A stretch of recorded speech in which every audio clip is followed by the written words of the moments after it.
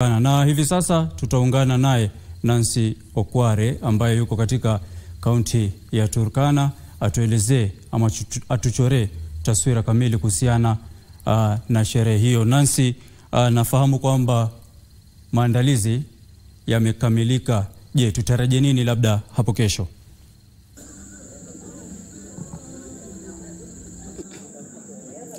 Naam, shukran sana mwenzangu Ahmed Juma Balo ukiwa kwenye studio.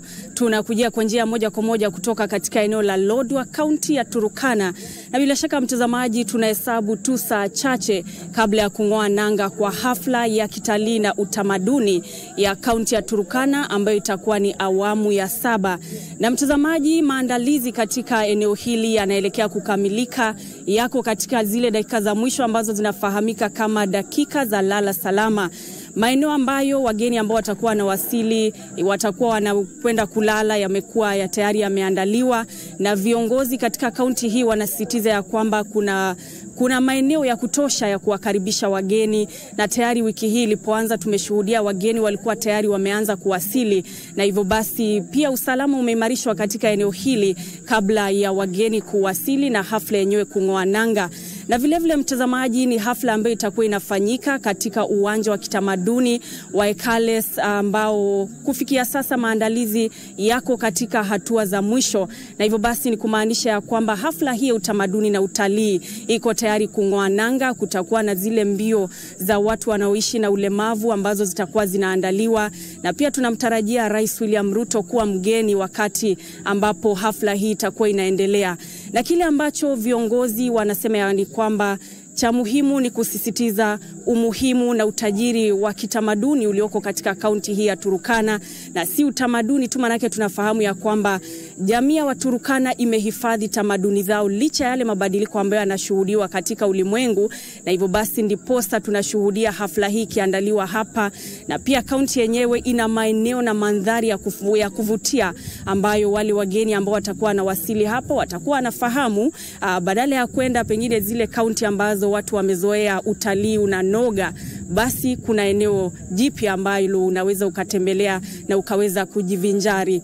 Na pia viongozi wa utamaduni katika kaunti hii wamesema ya kwamba bali na kuzungumza kuhusiana na utamaduni, hafla hii itakuwa inaleta pamoja jamii za Ateker ambazo zitakuwa zinatoka kutoka katika kaunti hii ya Turkana, na pia nchi jirani ya Ethiopia. Kutakuwa na wageni kutoka Sudan Kusini na baadhi tu ya wale ambao wako katika jamii ya Ateker, na watakuwa wanazungumziwa kuhusiana na umuhimu wa kudumisha amani na kuishi kwa uwiano katika eneo hili, manake ni jamii ambazo zinafahamika kuwa na mama mmoja.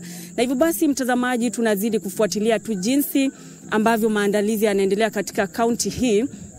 Na kama nilivyokuwa nikujuza ni kwamba hafla yenyewe itakuwa inaandaliwa katika eneo la Ekales, kituo cha utamaduni, na awali tulikuwa pale, na basi nikakuandalia taarifa ifuatayo kuhusiana na maandalizi yalivyokuwa katika kaunti hiyo. Jina langu ni Nancy Okware. Sasa tutazame taarifa hiyo.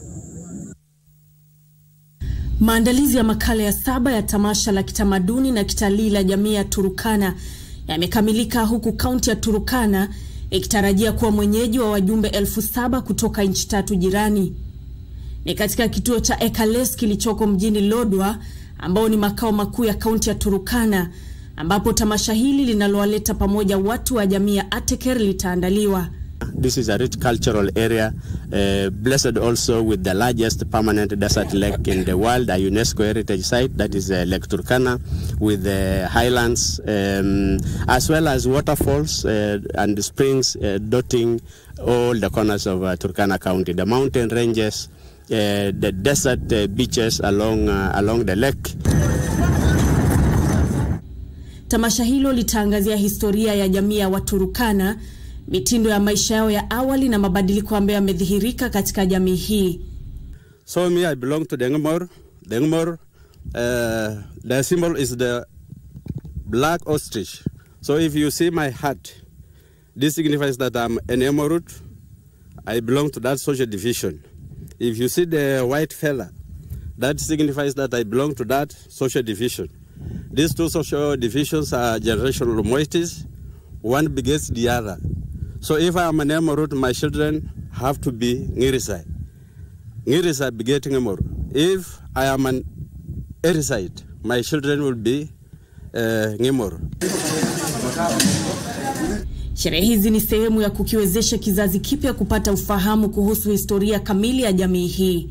Elders of vertical cluster communities and also our leaders, together with our partners, will discuss, or they will educate the crowds that will be pulling in the festival on what initiative or what efforts need to be undertaken to promote peaceful coexistence in Turkana, together with our borders, Ethiopia, Uganda, South Sudan. Rais William Ruto anatarajiwa kuhudhuria sherehe hizo bali na wageni kutoka humu nchini Uganda, Sudan Kusini na Ethiopia. Hali kadhalika, tamasha hili litaambatana na shindano la urembo ambapo warembo kutoka jamii ya Turkana watawania tuzo la urembo. Huku ulimwengu ukigubikwa na mambo ya kisasa, utamaduni wa jamii ya Turkana umesalia ange, na katika kipindi cha siku chache zijazo macho yote yatakuwa katika eneo hili. Nancy Okware nikiripotia Darubini kutoka katika kituo cha utamaduni cha Ekales katika eneo la Lodwar, kaunti ya Turkana.